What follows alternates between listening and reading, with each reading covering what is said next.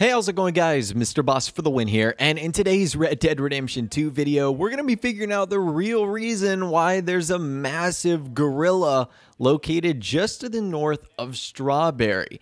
So if you're confused in any way, shape, or form, you're like, what, a gorilla in Red Dead Redemption 2? Yeah, gorillas are not in the compendium. They're not an animal that you can run across. However, I was recording another video, you might have seen it a little bit earlier, in regards to that super sad story of the cabin and the husband and the bride.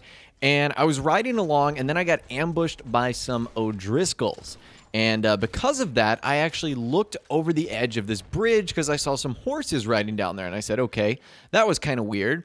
And then I approached another bridge, and I found something so weird. Like, it looked really out of place. And it looked like it was this crate or this big box. And on the inside, it was a gorilla.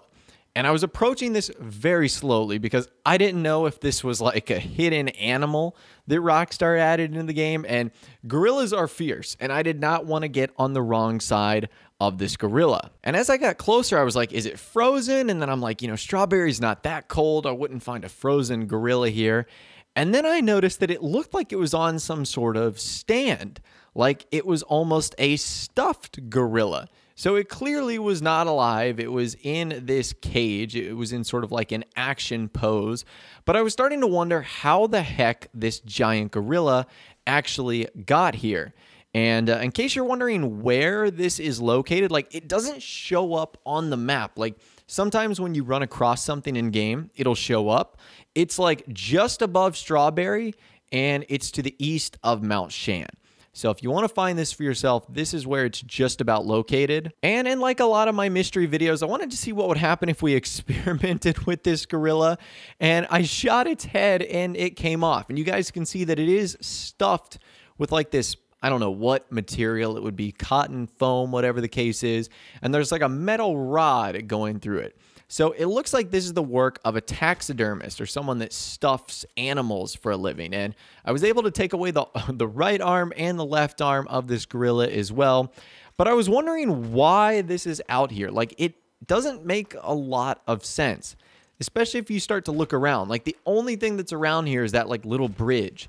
So the only thing I could possibly think of is that this was riding on some stagecoach or cart or wagon, and it somehow fell off of this bridge up here and just rolled its way down. Now, because I had been in the Strawberry area recently, apparently I had come across a house that I had never unlocked before, or I had gotten close enough to it where it showed up on the map as like a specific spot. And it was called the Taxidermist Home. So I was putting two and two together. This is a stuffed gorilla. This is the taxidermist. So I was thinking to myself, okay, this gorilla must have come from the taxidermist house. Kind of interesting. So I saddled up on my horse and I started to head over in that direction to see what was going on. And upon approaching this house for the first time, I will say it's pretty colorful. Like, whoever lives here was not shy on the paint when it came to decorating. I mean, the windows are blue. The door is blue and purple and red and yellow. There's birdhouses all over the place. There's like stuffed deer out front, or like bucks or whatever they are. In the back of the house, there's like a panther that's mauling a deer as well. And I just thought this was really cool. It's one of the neatest looking houses in the game. Like, it's so colorful. It's so bright. And it definitely is like a taxidermist lives here, that's for sure. However, I was kind of saddened that upon approaching the front door, I noticed that it was locked. And I was thinking to myself, well, man, that's a bummer. I wanted to find out what's actually inside here. And if you've been watching a lot of my recent videos, we've been able to get inside some locked interiors based on using a really popular glitch where you essentially just take out your lantern, you aim down with a pistol, and you essentially walk towards the area you want to, and if you do so correctly, you'll be able to glitch inside. And I was able to do the exact same thing with the taxidermist house. So as you guys can see here, we were able to glitch inside, and I was so excited when I saw that there was a unique interior here. And this is so cool. Like, I immediately started noticing all the different unique sort of animals that are inside here. I mean, there's foxes, there's wolves, there's birds, there's coyotes. There is so much going on the first story of this house. So there's a lot of different things you can check out. I mean, if you wanted to sleep or sit on the bed, you could. If you just wanted to examine all of the different stuffed animals in here, you could. If you wanted to check out some of the provisions, you could grab those as well. There's things like fine brandy and predator bait and herbivore bait that you can grab too, located inside some of the chests. The real magic here is actually in the basement of this house that I didn't realize was there until I went around the corner. And there is some crazy stuff going on in here. I mean, absolute crazy things. So whoever is the taxidermist, apparently they have been creating scenes of different animals. Like, how wacky is this? So the first scene I saw is like a frog painting a hummingbird in like a little painting studio. That is really cool. The next sort of set that we run across is a bunch of raccoons sword fighting some rabbits. Like, I mean, this feels like I'm in Alice in Wonderland here. This is some really trippy stuff. After that, you can see, I think it's like a skunk and a fox, like romancing with each other on a couch. Again, I don't really know what's going on here. All of it's pretty creepy. You've then got some possums and skunks sitting around a table while a rabbit plays the piano. Again, pretty interesting going on here. You've got a mouse watching a bigger mouse or like a chipmunk, you know, throwing some fireballs up in the air and catching them. Again, pretty interesting stuff. You see a squirrel with a sombrero riding a fox. After that, we can see some squirrels playing poker where there's a raven wearing a top hat in the background. Again, things are getting pretty strange here. Let's just say that.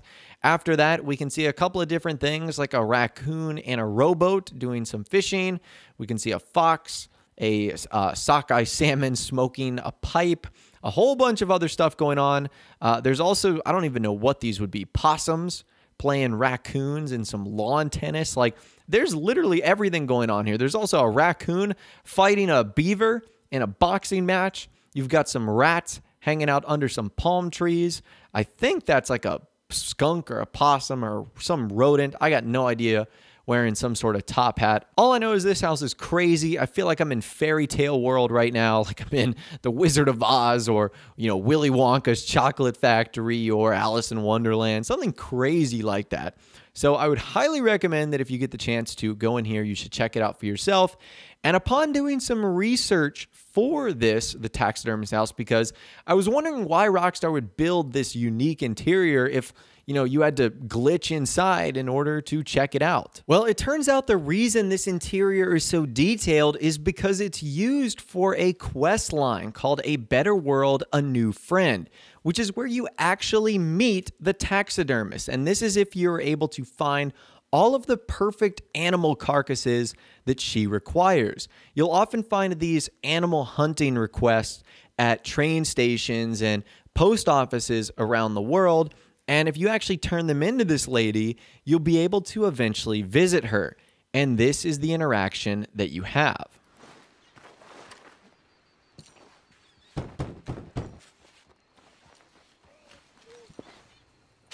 Hello, Mrs. Hobbs. Hello, dearie. Hello. Yeah, you said to come call on you? My name's John Marston.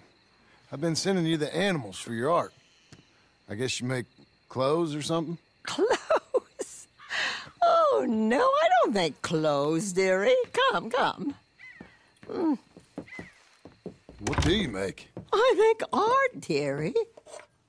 Art? Not art, but life. Life as art.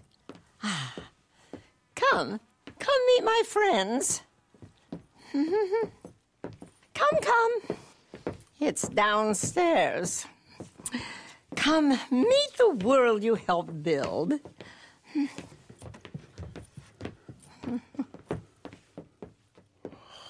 This is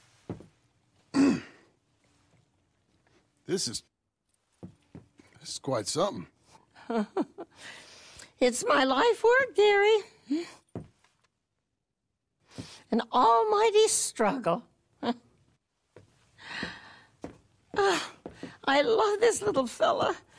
He makes me so happy. There's so much life in him, in a way. And look at these three playing poker. Oh, they'll never know who wins because they're all dead. Only it doesn't look like it. Sometimes I make up little funny voices, and I make believe that they're all talking to one another. I call this guy Percival. I don't know why. And these two over here, oh, they're prize fighters. Obviously, there isn't any prize because they're both dead. I tried this with humans once during a cholera outbreak. No, animals are better. Their fur is so nice and, Yeah. I don't quite know what to say. Oh, I often get that reaction. I'm sure. Oh, here, please take this as a gift, because after all, we did this together. You and I are both like God now, in a way. Thanks. I should get going. Yeah, well, maybe when you die, somebody will stuff you. And maybe heaven is just like this. Did you ever think of that, dearie? No, I never did. Be well. Hi.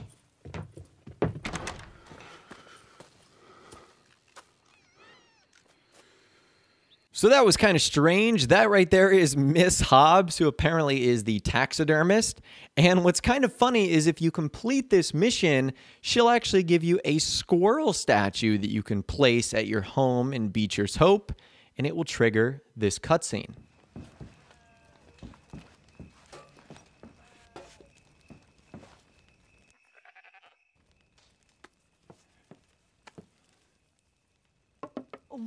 What is that?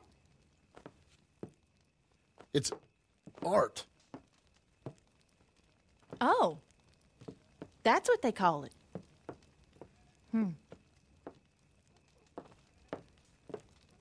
So I guess that right there is the real reason why there is a stuffed gorilla just north of Strawberry in Red Dead Redemption 2, because this crazy taxidermist lady was probably going to make some sort of monkey scene with it. I don't know what the monkey would have been doing. Maybe it would have been riding a horse. Maybe it would have been smoking a cigar. Who knows what Mrs. Hobbs would have come up with, but I think that right there officially solves the mystery and gives us a better idea of what the heck that thing was actually doing there. But anyways, that's all the information that I've got for you guys in this video today. Hopefully you did enjoy. If you did, be sure to leave a like rating on this video. That'd be awesome. And subscribe to my YouTube channel if you are new, or you like daily Red Dead Redemption 2 videos like this. With all the way, guys, like I said, thanks so much for watching. Take care, and I'll see you guys in the next video.